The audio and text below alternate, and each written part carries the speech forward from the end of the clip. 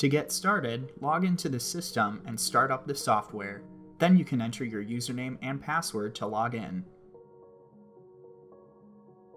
The username and password are case sensitive. Once you've successfully logged in, you'll see the main screen where you can find all the connected devices, easily access menu options, and check test statuses.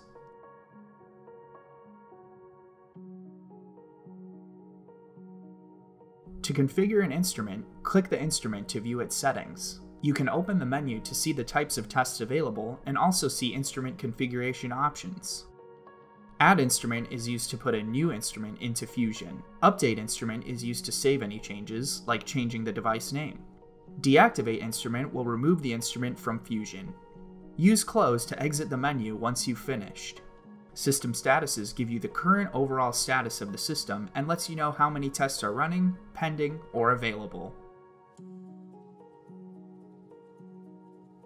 To set up a new product or test, you'll need to go to the Product and Test page.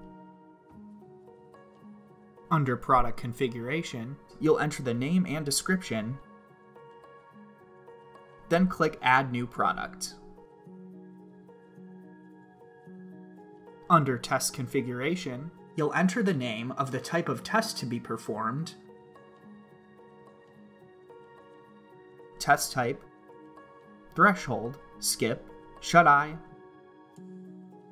duration, temperature, and enter the unique test specification in this field. And you can optionally add vial lot information, then click Add New Test. You can now associate the test with the product.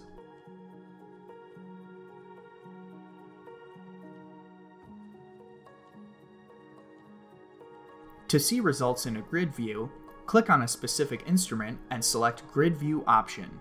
This cell is an example of a negative result, and you can also see an available test location. Open the cell and you can see a graph where each reading is displayed and the individual readings have been recorded. These are examples of positive results. And here you can see the detection, which is indicated by a red triangle. If there's an issue with the cell, the system admin can disable the cell location so that no tests can be run in this location. If you right-click on the cell, the menu will say Disable Cell, and then clicking it will disable the cell.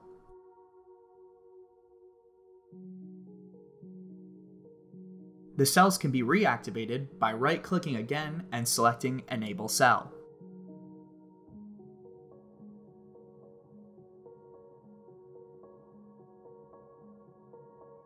To start a sample in the system, you'll need to select the instrument, cells, and tests.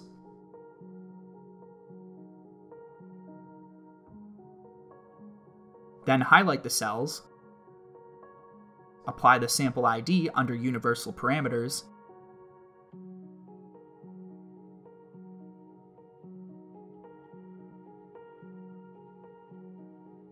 and start the samples. Then allow the vial presence check to start.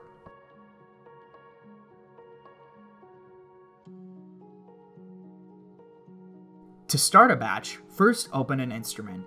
From there you can load the batch, select the correct batch and press load, then select Start All.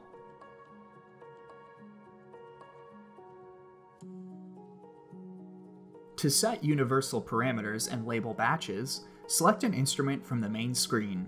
This will open the grid view, and you can click on Open Sample Queue. From this menu, you can save a batch or load a previous batch into the grid view. Select cells and then select the tests that will be run in this location, which will be dragged and dropped into the selected cells. All the cells will add the test, and the status will change to pending. Reselect all the cells and select the Universal Parameters option. Here you can select the parameter type, select Pre and type in the name, and also add the production lot information to this page if required. Then you'll press Apply. It will label all the samples with the sample name, and then A through FF for all 32 locations selected. You can also save the batch to repeat the test at a later date, or you can just run the batch by selecting Start All.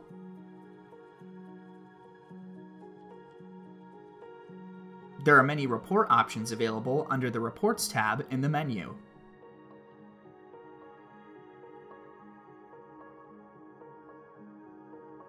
The condensed report will produce the sample name, product that was tested, the type of test that was run, the specification, the detection time if the sample has a detection, and if it is below or above the specification level. The detailed report shows all the information of the condensed report, but also will add a description, if applicable, production lot, start time, runtime, and user. The curve report will show the sample ID, date, product, test, production lot, specification, detection time, and result, but will also include a graphical result of the test. You can click on the Export button to export the report to PDF. The temperature report will default to the last 3 months of data. This can be exported in many different ways. For the certificate of analysis, if multiple sample IDs were selected, then they'll each generate a unique COA. As you can see here, 4 different samples were selected, and there are 4 pages of COAs. For custom certificate of analysis, this view will be different for every user based on the options they select in the custom COA page on the setting option. The login audit report will show which users logged in and out of the system, with the ability to export to LIMS if needed. The sample data report will show all the details of every test run under the selected samples. To view an analysis, first open up the Reports page and select the samples you want to view. You can select up to 16 samples at once. Once you've selected your samples, click the Analysis page to open the samples there. This will plot out 8 graphs, and in this view you can adjust the parameters to see different results based on a new algorithm.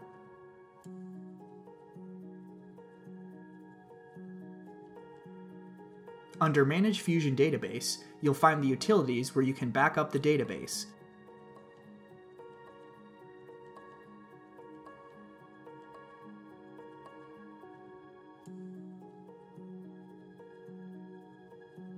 The database will be saved in a folder with all the other backup databases.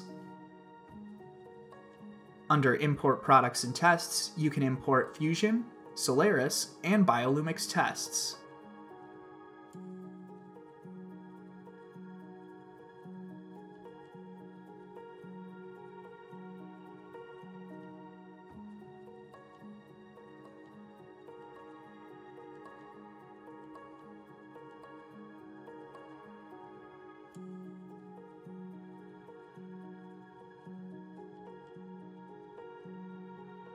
In Manage Fusion Database Automatic Backup settings, you can change the number of days between backups and set the time of day the backups happen.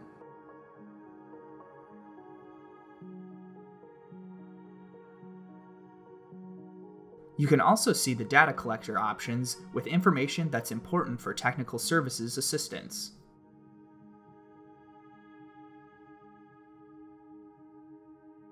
To create a calibration curve, click the New Calibration Curve and enter the selection type, name, description, slope, and y-intercept.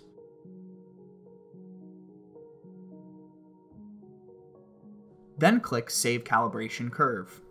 If you're adding a new calibration curve with new data, enter both the CFU plate count and match it with the detection time on the Soleris. The system will generate the calibration curve based on the data entered. Under User Administration, you can create and update user accounts. Enter their first name, last name, email, and phone.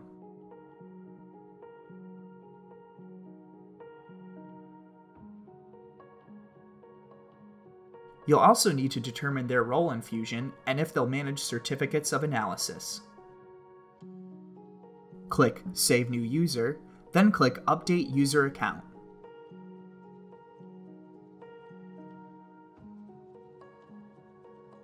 You can click Change Password to update that as well.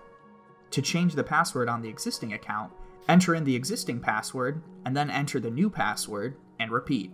The log will show up on the COA and other reports. There are several different selections under Settings. Under Report Settings, you can update addresses, headers, company and department names, and logos.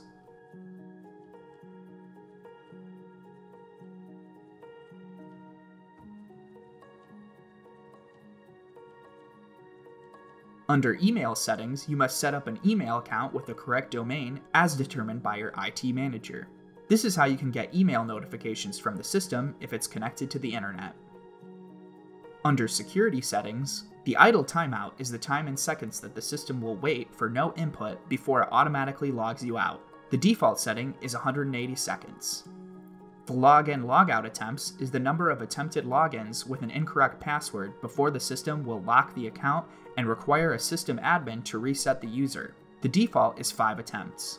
The password length days is the number of days before the password expires and has to be changed. The default is 90 days. The password warning in days is the number of days before the system will notify you the password is expiring and needs to be updated. Under Other Settings, notification retrieval hours is the number of hours that the system notifications are stored on the system. User notification retrieval hours is the number of hours that user notifications are stored. Calibration of the light sources is required to ensure the instrument is running optimally. UV calibration schedule is the number of days between UV calibrations that need to be done. The default is 90 days. Yellow calibration schedule is the number of days between yellow calibrations that need to be done. The default is 90 days. When calibrating yellow, make sure there are no vials in the system. Vial presence check enabled is a function that will check if there's a vial present in the testing location when you start a test. By default, this is enabled. Backup purge enabled allows you to purge a backup after a backup is performed. This option is enabled by default. Database backup retention length shows how many days the data is stored before a backup is completed. The default is 730 days, or 2 years. You can also select and change network settings. Select an instrument that needs to be calibrated.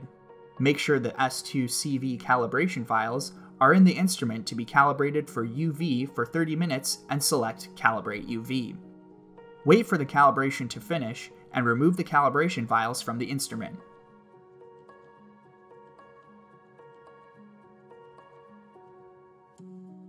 Then click Calibrate Yellow. This concludes training for the Soleris Fusion software. For more information or any questions, please contact your Neogen representative.